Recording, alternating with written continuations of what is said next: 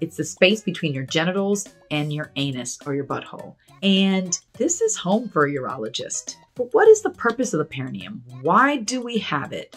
I'm going to get into it.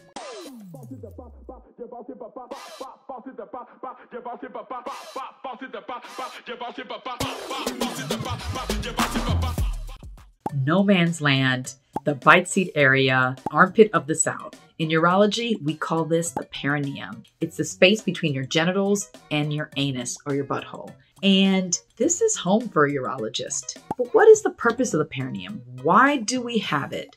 I'm going to get into it. So I had no idea all these different slang names existed for this area. It was only a few years ago when a patient told me about the word taint, and I discovered that for the first time. But the perineum, like I said, is a familiar home for urologists like me. We often have to perform surgery in this area or near this area. So why does this area exist, and what problems can exist here or arise here?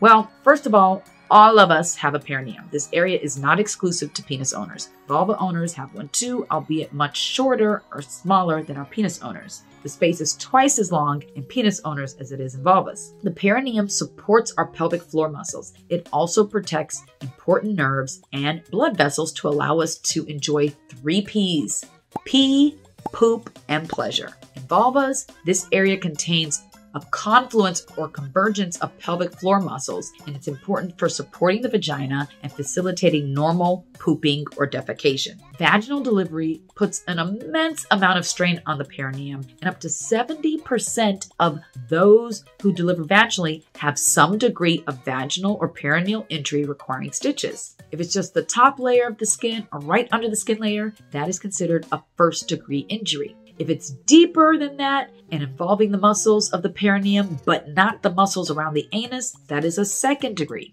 When the muscles around the anus are involved in controlling pooping, that's a third degree. And finally, if the injury also involves the inside of the anus itself, it's a 4th degree. Damage to the perineum can also occur with blunt trauma to the area, i.e. accidentally falling on your crotch, what we call a straddle injury. Also, the perineum can be damaged forcibly via sexual assault. Penis owners' perineum is twice as long, as I've said. This area is well-known erogenous zone for men, highly sensitive with nerves and blood vessels. Pressure here can be quite arousing. While women are at higher risk for perineal injury due to childbirth, penis owners are more likely to have an injury to their urethra with a straddle injury. That's because a large portion of the male urethra lives in the perineum. And so injury in that straddle area can cause significant damage to the urethra and in some cases require major reconstructive surgery to be able to urinate normally.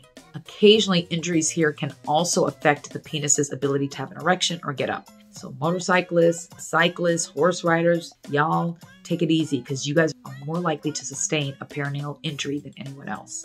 Perineums in the vulvas and penis can become painful either due to pelvic floor tension, inflammation, infection, lumps, or bumps in this area, or nerve sensitivity. Sometimes urologists like myself have to perform surgery in this area. A lot of times we do. Common reasons to perform surgery in the taint for penis owners includes repairing the urethra, removing the prostate either for cancer or other benign reasons, treating men who leak urine when they cough, laugh, sneeze, exercise, treating anal or colorectal cancer. Common reasons you may have to operate in this area in vulva owners, including reconstructing the perineum after childbirth, reconstructing the area if something is falling out of the vagina and prolapsing and causing the perineum to get stretched out, cosmetically to improve appearance of the vulva and possibly enhance sexual pleasure by making the vaginal opening a little bit tighter, and less often loosening, over tightening, or narrowing of the vagina to make it less tight and more able to accommodate penetration.